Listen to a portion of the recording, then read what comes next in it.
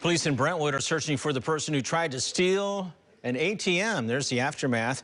Police say the person used a stolen tractor to rip the Wells Fargo ATM right out of the wall.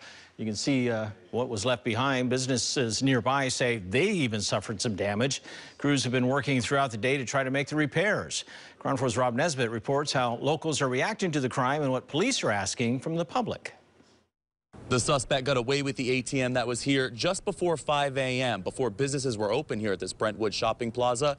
No one was around, so police say no injuries occurred, but locals were surprised to hear about the crime. Broken glass, a ripped awning, and a stolen ATM. Honestly, I was shocked. The damage was obvious around this Wells Fargo ATM location Friday morning. Brentwood police say it started when the suspect stole from a construction site west of Highway 4.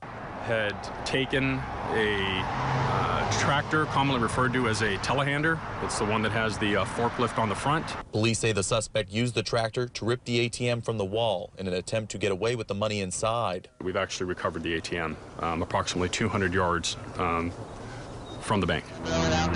Lieutenant Ogrodnik says the ATM was compromised, but isn't sure if any money was stolen. Police found the stolen tractor in an open field near Highway 4. I was just really surprised that they were able to pull something like that off. Camilla Cox has lived in Brentwood for 15 years and came to the shopping plaza Friday to see the damage for herself. She wonders if the sharp rise of the U.S. inflation rate is to blame for the crime. The gas prices are, skyrocketing, so I'm thinking people are just really getting desperate for money to, survive. Even if desperation is the motive, police say the thief was risking serious injury to themselves and others. Bringing a tractor in that size is not only unsafe, but pretty brazen.